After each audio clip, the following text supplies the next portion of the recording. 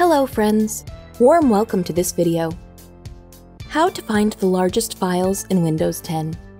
You may be facing an issue of low storage space on your PC. You can find and remove the largest files that are not in use. This will free some storage space. Before removing any file, make sure that it is not related to your Windows operating system. Let's see the steps to find the largest files in Windows 10. Open the File Explorer.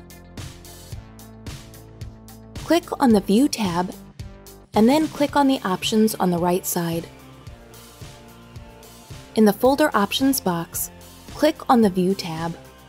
In the Advanced Settings, select the radio button of Show Hidden Figures, Folders, and Drives. Click on the Apply button, and then click on the OK button.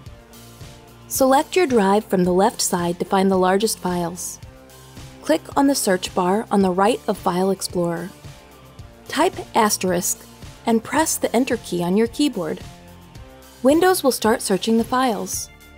In the Search toolbar at the top, click on the Size drop-down under the Refine section. Here, you can select the different file size range from 0 KB to greater than 4 GB for your search. For demo purposes, I am selecting the medium 1 to 128 MB range. Windows will search the files within my select size range. After completing the search, click on the View tab. In the Layout section of the toolbar, click on the Details. Click on the Size column, and this will sort your files from largest to smallest size.